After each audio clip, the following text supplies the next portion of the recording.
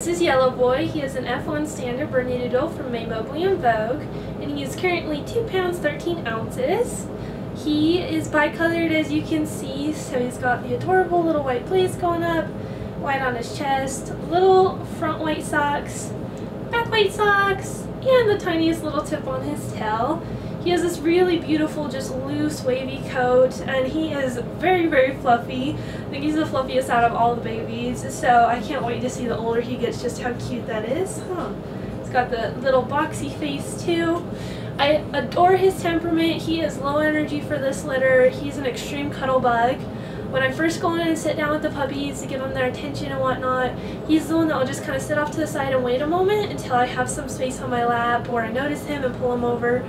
So I think he would do great with kids or someone who's maybe a little bit apprehensive at first, just because he's not so pushy. As much as he loves cuddles, he kind of waits his turn, and that does make him more observant as well.